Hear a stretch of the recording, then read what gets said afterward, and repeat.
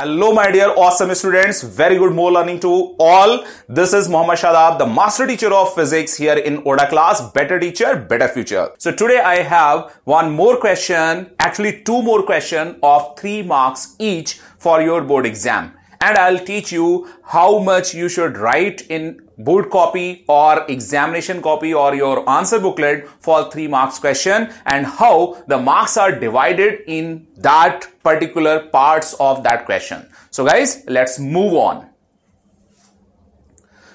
Before starting the question, I would like to introduce some very good and important concept that will use in that particular question. The topic is resistance. Resistance is something in electricity which always opposes to flow the current. As you can see, voltage is just pushing the current and here is the resistance which is opposing the flow of that current. So this is actually the resistance, and mathematically what is the value of that resistance and how you can calculate. So here you can see if there is a conductor, the conductor having a resistivity rho, this is a property of a conductor, this is a property of a material, and it is independent of, just to take care of this and note it down, that resistivity is independent of size and shape of any particular given conductor. Here L is the length and cross-sectional area. This is the cross-sectional area, as you can see. This is the cross-sectional area and denoted by capital A. So the formula for the resistance is rho L by A. Means resistance is directly proportional to the length of the conductor and inversely proportional to its cross-sectional area. So this thing you have to notice, you have to remember, and rho is the resistivity. This is the property of a material and it is independent of size and shape. Okay?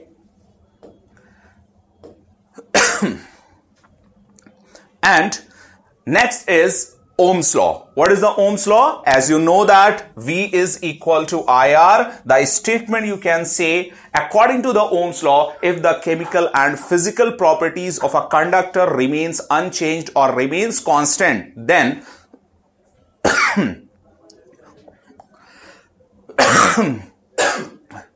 the potential difference across the 2 points of a conductor is directly proportional to the current. And if you remove the sign of proportionality, then it will be V is equal to IR. So the R is the resistance and this is the formula. And here you can see there is the voltage V which is just pushing the current. This is the current I, and you can see here this is the resistance which is opposing the flow of that current. So this is all about the Ohm's law, and let's apply that particular formula in question. Here you can see the question. The question is of 3 marks, okay, and that 3 mark will distribute in different parts. So what is the question? Let's check it out. Electric lamp of resistance 20 ohm, you can see here 20 ohm, and that electric resistance is given here. The diagram is here. And a conductor of a resistance 4 ohm. So this is the conductor having a resistance of 4 ohm are connected to a 6 volt battery, as you can see here. So 6 volt battery is here as shown in circuit, and now you have to calculate the total resistance of the circuit is first part. Second part is the current through the circuit, and also we have 2 other part that will be on next slide. So first we have to solve this. So first part, the total resistance of the circuit. So the A part that you can solve very easily because there is no resistance. You can see only the lamp has 20 ohm resistance and then another conductor also has 4 ohm resistance and they are connected in series combination. So equivalent resistance of the circuit that you can say in series combination R is equal to R1 plus R2. So you can say 20 plus 4 is equal to 24 ohm.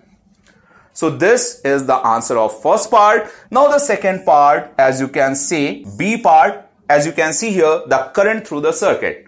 So how will you find the answer of B part? This is for the current. And how you find? By the Ohm's law, because you know the equivalent resistance and the potential difference applied as by the battery, this is known as 6 volt, as you can see in the diagram itself. So you can apply the Ohm's law. V is equal to IR. So from here you can say I is equal to V divided by R, right? And what we have as a V is equal to 6, and now R is the total resistance or the equivalent resistance of that circuit. As you can see, this is 24. So you can say current I is equal to 1 by 4 ampere, or when you solve, you will get 0.25 ampere.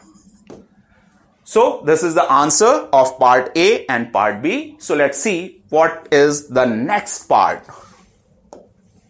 Oh, we have more parts, and the C part, the potential difference across the electrical lamp. So as you know, this is the positive terminal, so current will be there. So this current will go like this. Then this is the flow of current. Current is I, and we know that I is equal to, in first part or A part, we have already calculated, this is 0.25 ampere, right? First thing, electric lamp. So C, first part of C, potential difference. So again, V is equal to IR.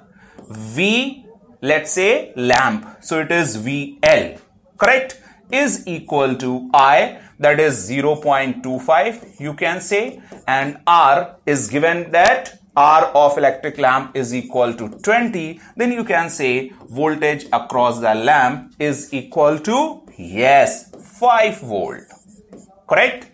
Now you can see the second part is the conductor. So the second part of the same part, conductor. So conductor, this one, again conductor VC is equal to, again, I into R. I we have 0.25. Then what about R? R about the conductor. So R of the conductor you can say is 4. So when you solve, you will get 1 volt, correct. So you are applying 6 volt here, and that 6 volt is distributed in these two conductors and lamp, and here in conductor 1 volt, here across the lamp this is 5 volt.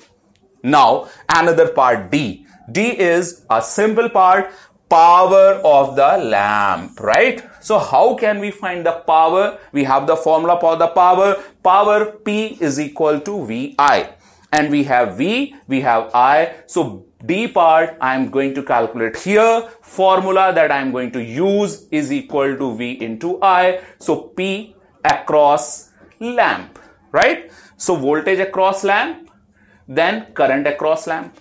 So what you have, the voltage across the lamp, as you can see here, this is 5 volt into, and current, this is 0.25, right? Or you can say 1 by 4. When you solve this, then you will get easily power across the lamp is equal to 1.25 watt. Okay, so this will be the answer of D part. This will be the answer of first and second part. So this is the complete question. When you solve the complete question, then you will get 3 marks. Okay, 1.5 marks for the first part, then 1.5 mark for this and this. So this is the question of 3 marks from previous year question. So to get complete 3 marks, you have to solve the complete question. Okay, so let's see one more question for 3 marks. So another question that you can see here is also a very easy question, and this question has 2 parts, as you can see here, and second part is again divided in part A and part B. So guys, this is for 1 mark, and this is for 1 mark, and this is for 1 mark. So total mark, it contains 3, correct? So let's see what is the question. First question, consider a conductor, right, having resistance R, length L, thickness D, and resistivity is given as rho. Now this conductor is cut into 4 equal parts, right? 4 equal parts. What will be the new resistivity of each of these parts? So guys, the answer for first part is quite obvious. As I told you, rho resistivity, that is denoted by rho here, is the property of the material. So when we cut that, property of the material will not change because the material remains same. If the material remains same, so obviously whether will you cut it in 2 parts, 3 part, 4 part or 6 part, each part have the same material so that the resistivity of the each part will be same. Okay, so the first part, answer of the first part is the resistivity of each and every part will be rho. Now, what will happen with the resistance? For this, you can check, find the resistance of all these parts and are connected in parallel and if they connected in series. So let's solve second part. Okay, first we solved, then second part. As I told you, R is equal to rho L by A. So now when you cut, then rho will not change and cross-sectional area or the thickness A will not change at all. Only the thing will change, the quantity will change is the length. And as you can see from the formula that it is directly proportional to the length. When you cut in 4 equal parts, so each part has length, obviously L by 4, right? For the each part, if the length will be L by 4, so from this formula, you can see that obviously the resistance of each part will be R by 4, right? So now you can say each part has a resistance R by 4, correct? Now we have 4 parts having resistance R by 4, R by 4, R by 4 and R by 4. Now, A part, if they are connected in parallel. So as you know, if connected in parallel, then the formula for 1 upon R parallel is equal to 1 upon R1, 1 upon R1 plus 1 upon R1 4 times. So what we have, 1 upon R1 plus 1 upon R1 plus 1 upon R1.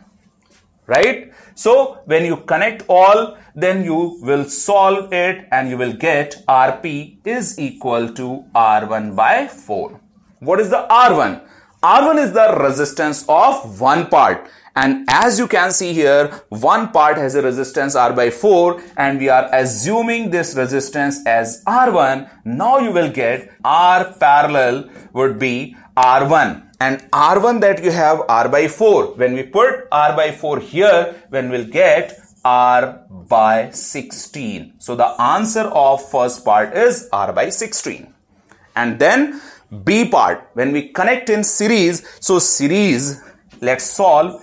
You know the formula for the series combination is equal to R1 plus R1 plus R1 plus R1 4 times. Right? Because we have 4 resistance. Each part has a resistance R1 and there are 4 parts. So series formula R1 plus R2 plus R3 plus R4. So we will solve it like this. Then you will get R series combination 4 R1. Then we have 4. R1 is equal to what? R by 4. Then it will be R by 4. 4 will cancel out. Then what will have? The second part answer in series combination is same as R. Right? So when you solve these all part, then you will get almost complete 3 marks. Right? So for that, you must know about series combination formula, parallel combination formula. So guys, this is all for today. And if you like the video, please stay connected with ODA Class, Better Teacher, Better Future. And guys, don't forget to subscribe and like this video. All the best for your exams.